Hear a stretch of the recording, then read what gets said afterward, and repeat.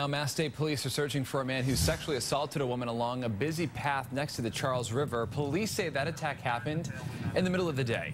That victim tried to call out to drivers passing by for help. WBZ's Anna Meiler has more from Watertown now at noon.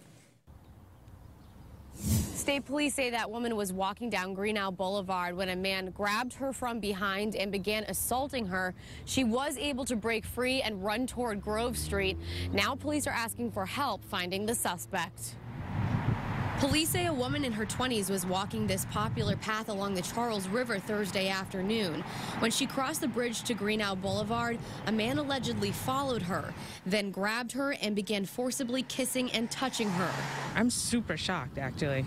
I walk this river regularly, and I've never felt like this part of the river was unsafe. The victim told police she shouted at the man to stop and tried flagging down cars passing by.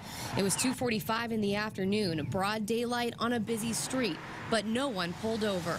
It's very sad because if you look at all those vehicles going by. It's amazing that somebody didn't stop. It's sad. It's really sad. Before the assault, police believe the suspect was drinking beers by the docks not far from the Artisani playground. They say he was with another man at the time. It's very nerve-wracking because kids play in that park right over there, and most of the time they're just running free.